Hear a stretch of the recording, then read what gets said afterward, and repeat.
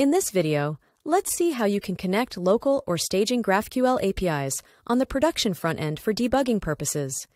When we make changes to a model structure, write mutations, or modify resolvers, there is always a risk of breaking front ends.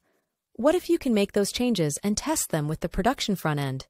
You don't even need to deploy front-end application on your local.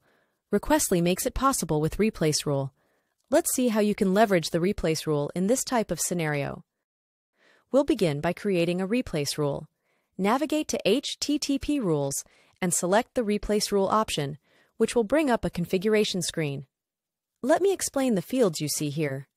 First, there's the name of the replace rule. You should give it a meaningful name. Then there's the description field, where you can provide a more detailed explanation.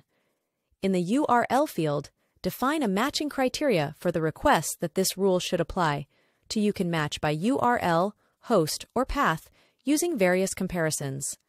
It's also possible to apply advanced filters, such as selecting the resource type or method, though they won't be necessary for our current scenario.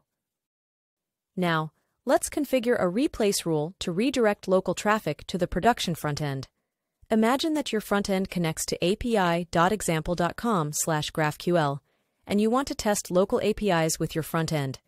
You can set up a replace rule that will redirect API calls from api.example.com to localhost on port 5000. Once this rule is saved, it will apply to all calls made from the browser.